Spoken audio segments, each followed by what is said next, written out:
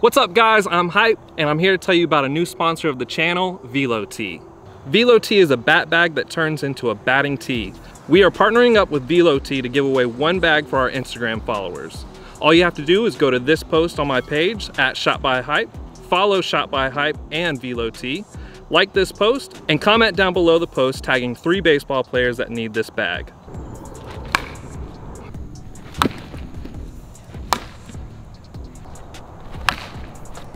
A winner will be picked on October 31st, so good luck, and thank you Velo Tee for sponsoring the channel. Hi, my name is Fischer. I'm a class of 2022 infielder committed to Duke, and this is what's inside my baseball bag.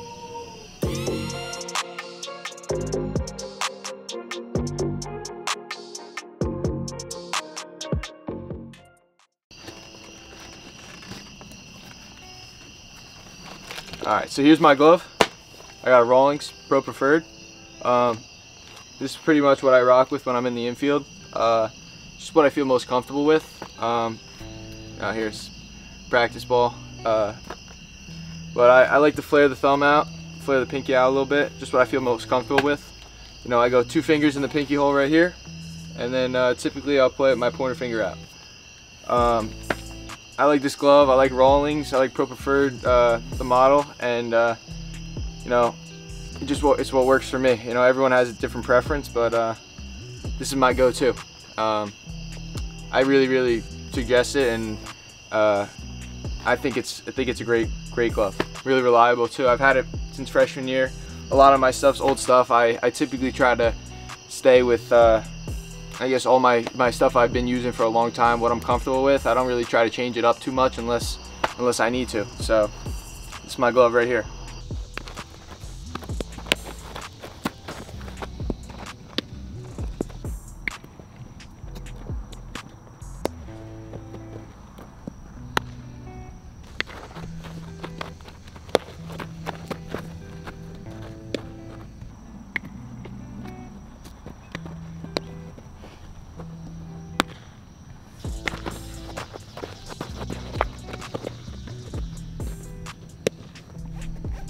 Here's my my Rawlings Pro Preferred. This is a Chris Bryant model, and it's a third baseman glove actually. But I use it when I play outfield. Typically not out there much, but when I am, this is what I feel most comfortable with. Again, it's a preference thing. Not a whole lot different than this, other than size, but very similar feel. You know, like I said, I'm not out there much, but you know, oftentimes I'll just warm up with this, play catch with it, just, you know, make sure I have a good feel with it still. And you know, it's an H-web, a little bit different than this again. I think this is I-web here. You can kind of see the difference right there, but this has a little bit more of a deeper pocket, a little bit more give to it. But once again, another really reliable glove. You know, with this glove, I go 2 fingers in the pinky hole right here. I keep these strings loose. Thumb, I tie these real tight, and I keep my pointer finger inside the glove. So it's got a really loud pop, and really comfortable glove. So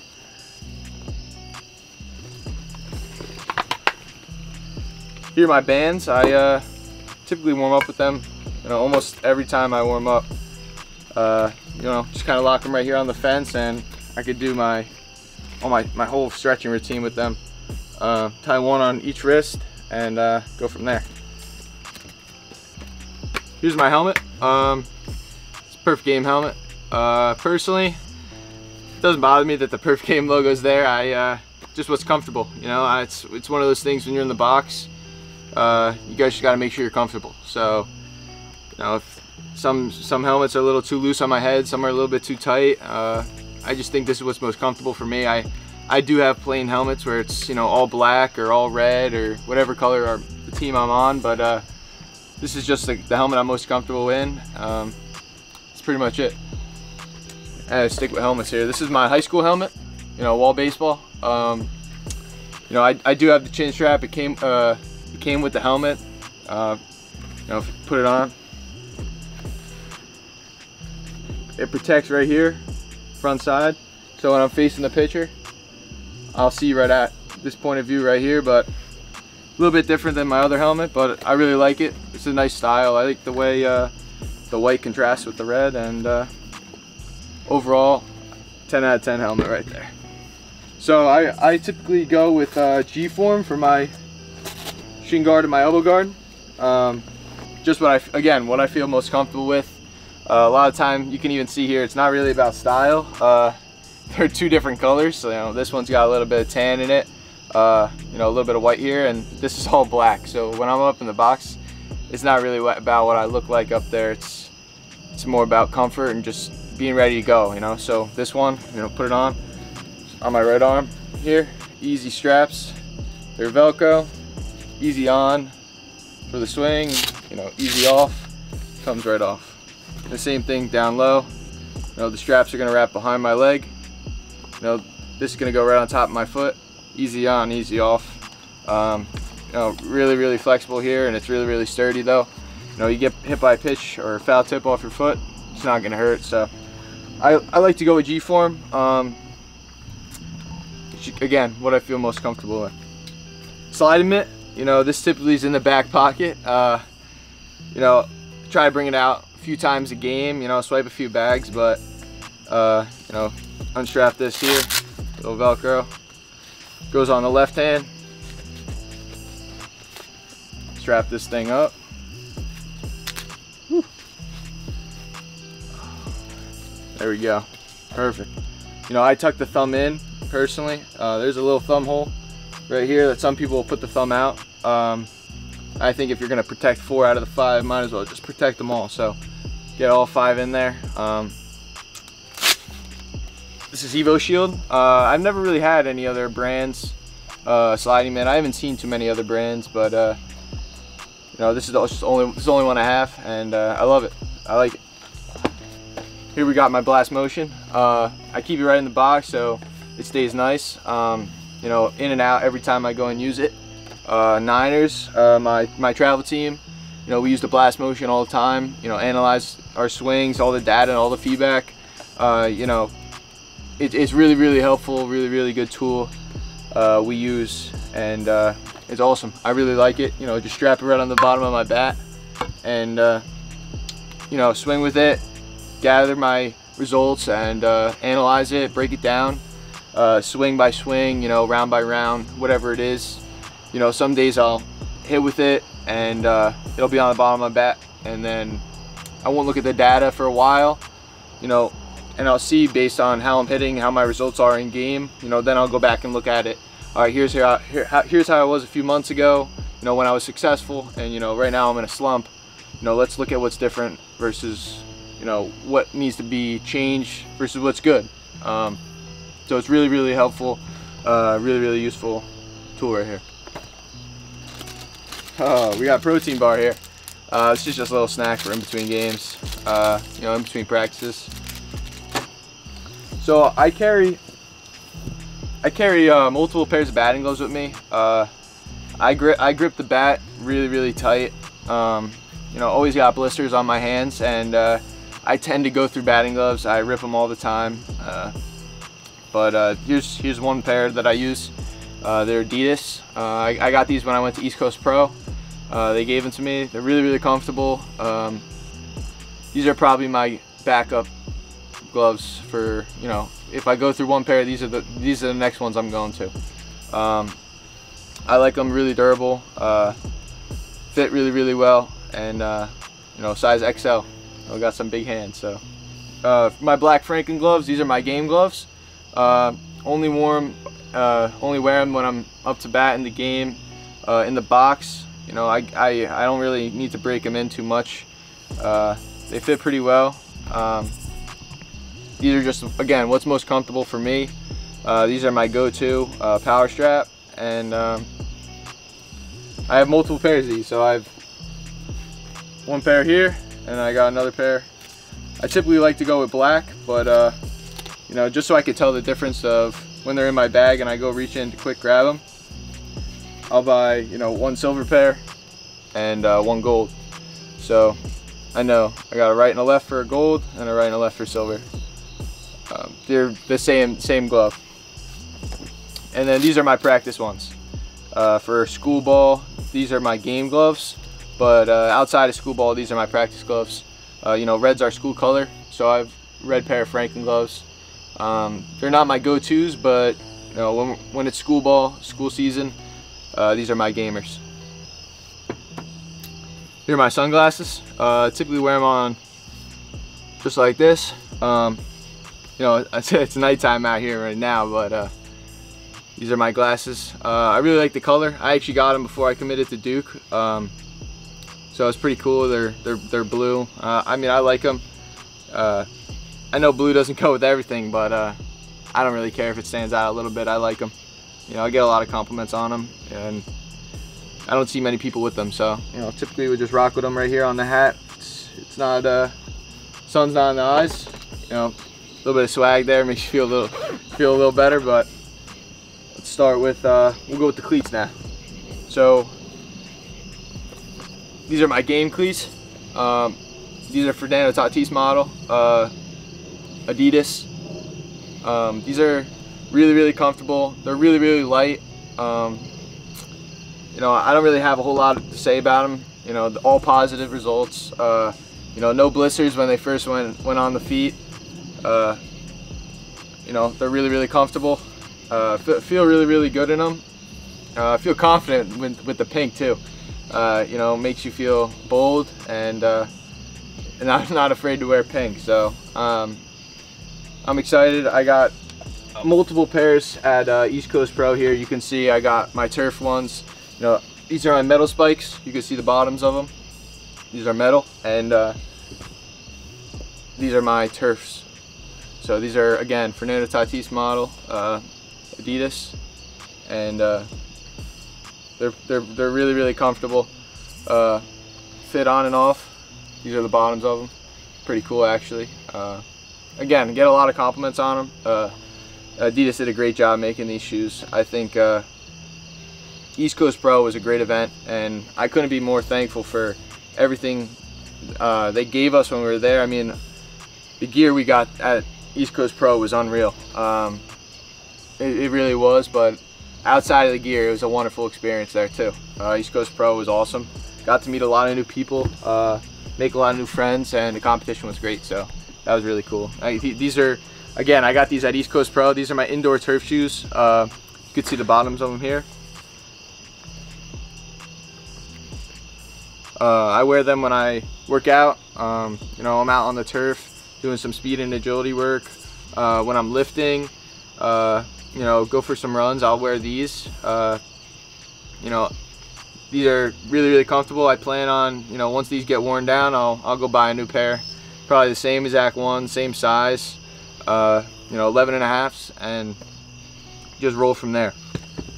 And lastly, we got the bats. So I guess we'll start with the gamer. This is Louisville Slugger.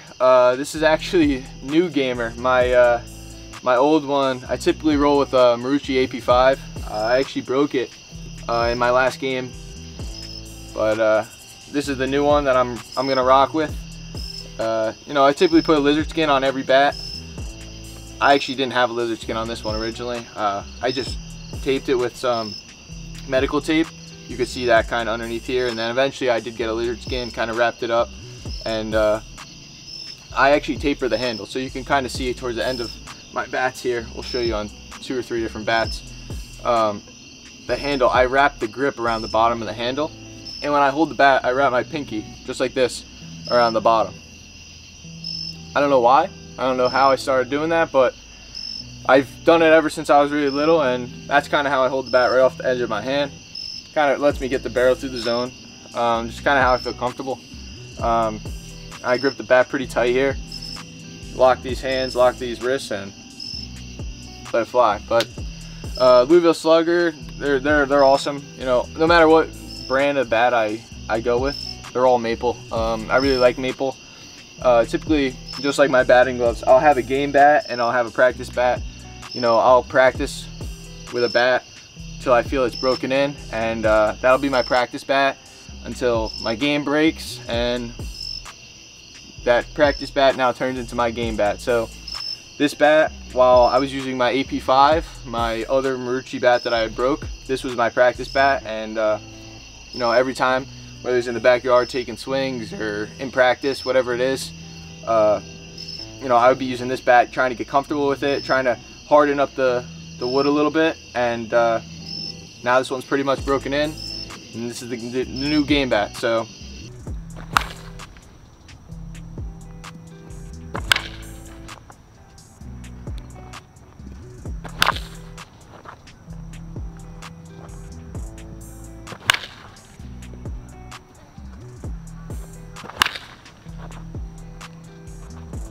this is the new practice bat because the new game bat broke. This is a 34, 32, Japanese maple. I got this one at East Coast Pro. I use this. This is brand new. You can see not too many marks on it here. But I typically use a 33-inch bat. This is a 33. The Louisville Slugger is, and given the extra inch here on the Japanese Pro Maple, I think it's really good combination for my practice bats. So again, with this one, I'll wrap that pinky around the bottom, and just it being a little bit heavier, a little bit bigger, I feel like when I make that transition back to my game bat, it allows me to, you know, really speed up my hands, and that's something I take pride in, my bat speed. You know, it's something that really helps me advance my game. It's something I really do suggest. I've never really went with a inch higher with a practice bat, but I suggest it. I recommend it. I think this is a, you know, great way to transition from practice to game, and I think it's really helpful. You know, this is really hard wood here too. It sounds really nice when you connect. You know, I think these bats are actually pretty hard to find. So I'm thankful that East Coast Pro gave me this. Thank you, East Coast Pro. But this is my metal bat. I've had this since freshman year. You can see it's a Quattro Pro. This bat's really old.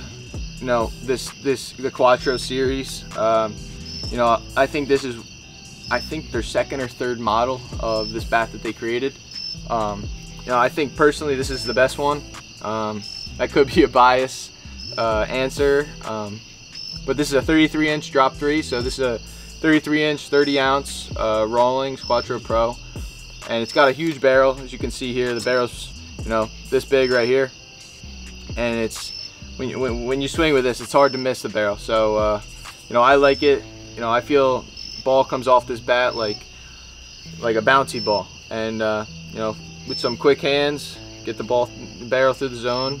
You know, the ball flies off this bat. You know, I've swung multiple composite and aluminum bats, and this is just the one I feel most comfortable with. I feel like that's what baseball is all about, just being comfortable.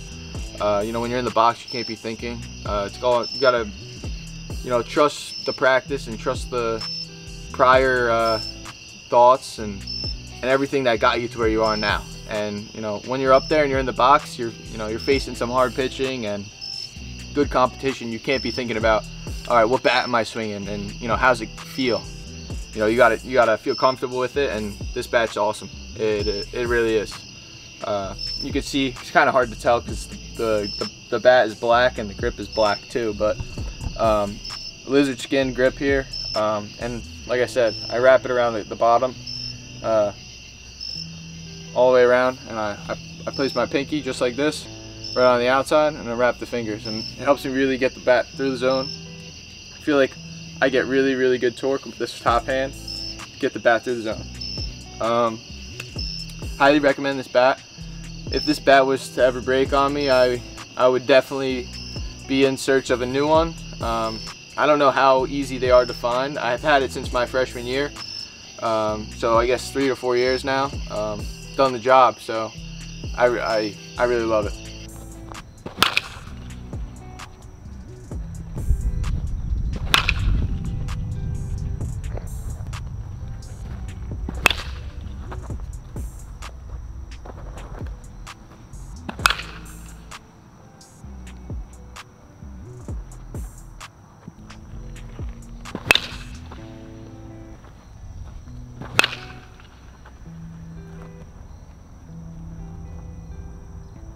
So that's what's inside my baseball bag.